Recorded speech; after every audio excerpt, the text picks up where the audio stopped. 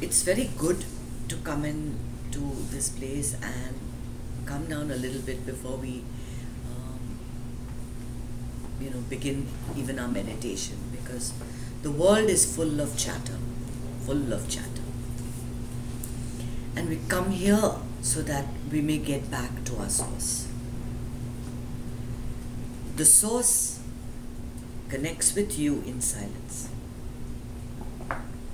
As long as the chatter is there, you are not connecting to your creator. You are not connecting to the universe. You are not connecting to yourself. You might believe that all this noise and all this thinking and all this doing in this world is what matters. But true solutions, true purpose comes to you only in silence. When you go out into this universe, like we go in the meditation, sometimes we go into the universe and past the planets and into the Milky Way, and you're surrounded by stars. What is the first thing that occurs to you? That there is no noise here. There is no sound once you go out into the universe. Yet it is the same universe that creates and manifests all of this noise and chatter.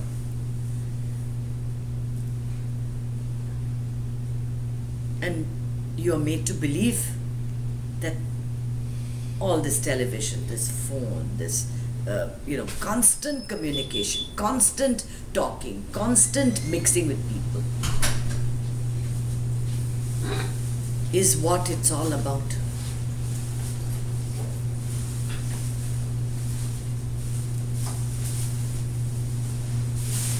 Thomas Edison is one of the greatest inventors,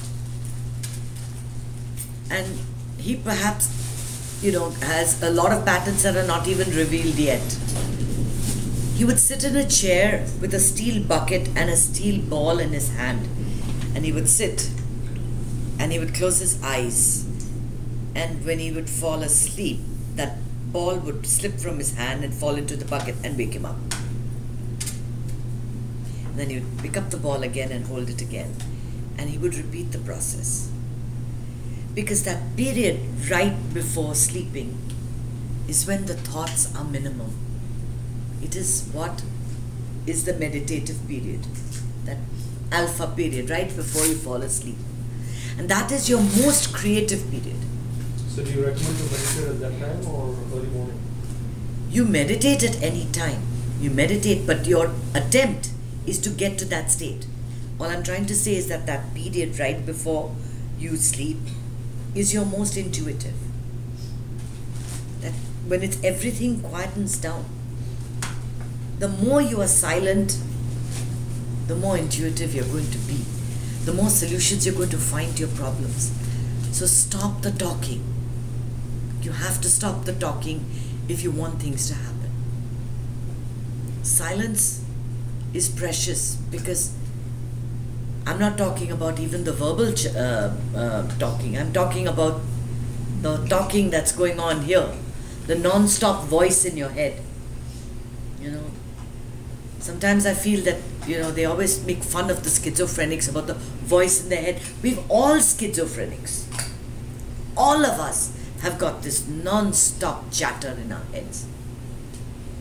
Until that stops, you're not going to find the solution. So what I was trying to say about Thomas Edison is that when he was looking for solutions, he needed to connect. And he connected like this. And then it would occur to him, some of your best solutions, some of my best ideas come to me right before sleeping. And the thing is, I don't have a book, and I go to sleep, and I forget what I was going to write.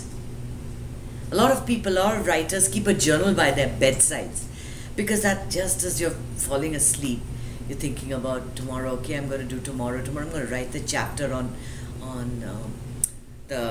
this part, and then I'm going to write, it's going to begin. That's a great idea. Then you're supposed to get up and quickly write that down. I never do that. Our solutions in life come to us in moments of silence. And these meditative moments come to us in many ways. You know, one of a beautiful analogy that Rajiv spoke about a few days ago was, you're exhausted, right? You take a trip up to the mountains. The mountain is right above Miramar. You know, it's just a mile away. You've driven up. You can see the lights of Miramar, and you're taking your vacation. You're coming down. You're coming down, and there's this lookout point. And you're sitting at this lookout point, and you're staring into the valley. And the sun is rising above the hills. The city is there. The lights are there. You have to get back to that. But right now, all you can see is this greenery. The sun coming up. For a few moments, everything stops. Everything comes to a standstill. And that moment, nothing matters. Life becomes effortless. You have these moments very often when you see beauty in nature, when you connect very deeply with the universe, that it all seems effortless. It all seems as if it's not a pain, it's not effort, it's not a struggle, it's not exertion. All the problems that exist in our life are created because we don't connect to the source. We don't take time to connect to the Creator. That connection is going to come in stillness, when you don't move, when you're absolutely quiet. And that's why I ask during meditation that you take a sankalpa, you make an intention to remain still. Because in spite of the universe being still, in spite of the Creator being still, look at the creation around us. Look at the beauty that has manifested from that intelligence.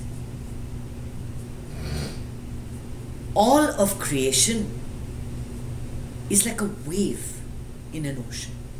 All that you see, this universe, this manifestation, is just a perception of our mind. It is just a mirroring of that supreme intelligence that is creation, that is the master.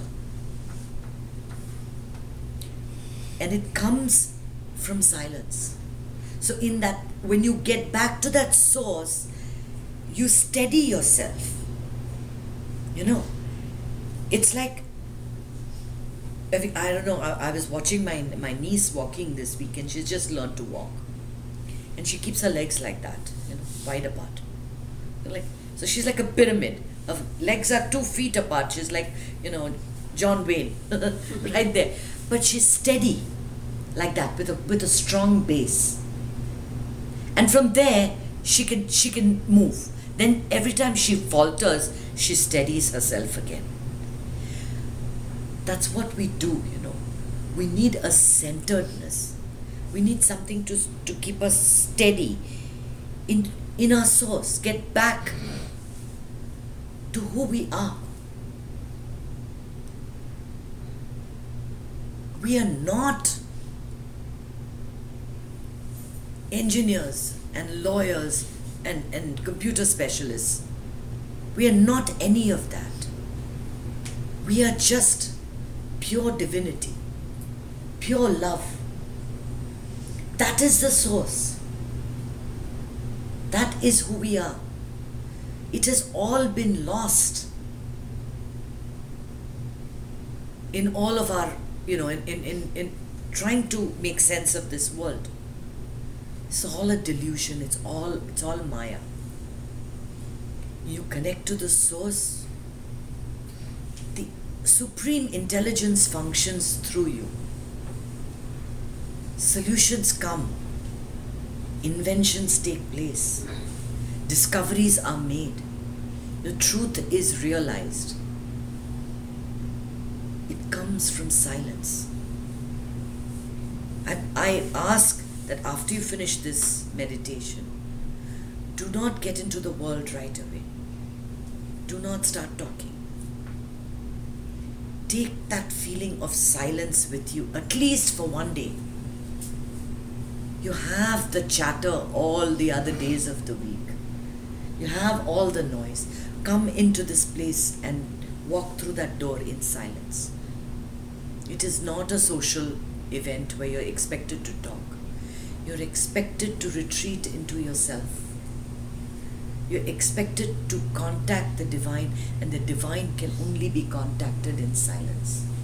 That source, that supreme intelligence is inside of you. It has all the answers that you are searching for.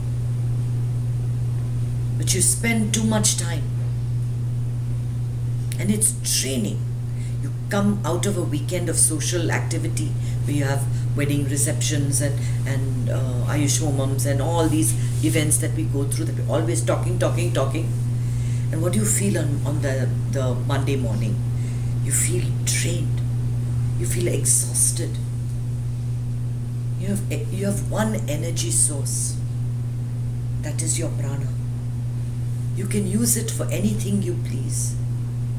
You can use it for useless talk, or you can use it to spread the love and the compassion and just make groundbreaking changes in your life and everybody else's life. You have the option. What do you want to do? What do you want to be known as? You can be the social butterfly and the center of everything that's happening. Or you can be nothing. And in that nothingness, you will be connecting to something that's more beautiful than anything you can dream of. It's okay to talk for 15 or 20 minutes like this and raise someone's energy. Show them what is possible. But the rest of the time, what are we doing? Most of the time, what are we doing? It's just talk that leads us nowhere. Arguing, discussing, describing, recalling, lamenting, longing, wanting, desiring. This is what our talk is concerned with all of the time. Perhaps in a day, 5% is really useful talk, where you're using it to do something of some use. And I'm not saying that we can all be silent all the time, but we must use a certain percentage of our time to connect with our Creator. That quiet time just connects you unbelievably with your source. What do I do in the creative writing classes, which the children find it hard in the beginning to just sit and close your eyes and just imagine and just shut it all off. All the other things that other people are saying and the cool things that you're supposed to do and the dress that you're supposed to be making and all the stuff that's going on, to shut it off for a few minutes and think of the color pink. How boring is that? But then you think of all the adjectives connected to the color pink, and then you write and see the magic that comes out on the paper. It's different when you stop.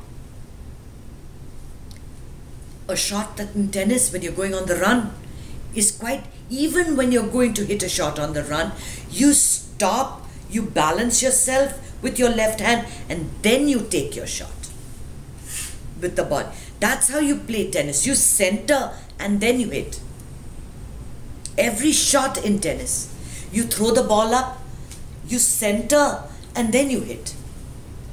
Try to do it off balance and see where your ball will go. It'll never go where it's supposed to go. That's my problem. Right? You have to center and then hit.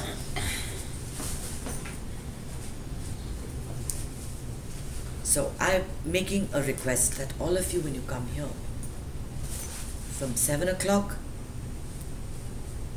will come here with quiet voices.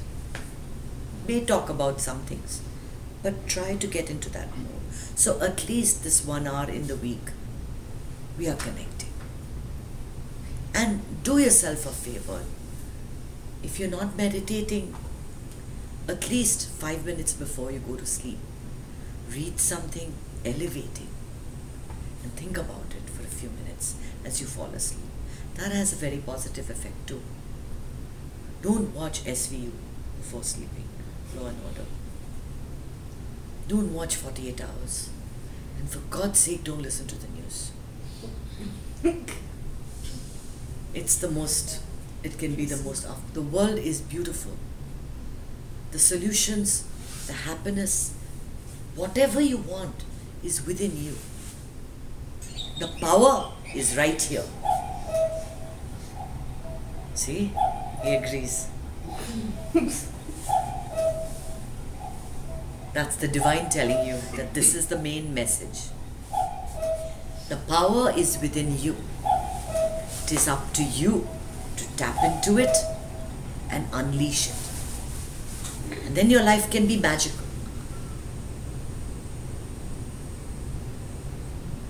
So, on that note, we shall do some pranayama and begin today's meditation. Any questions?